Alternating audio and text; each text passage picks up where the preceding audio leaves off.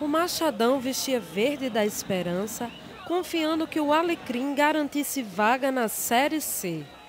Aos 42 minutos do segundo tempo, veio o alívio.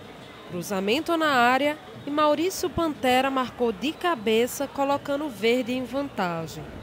No final, aos 47 minutos, Danilo ainda empatou, mas já era tarde e o verde garantiu a vaga.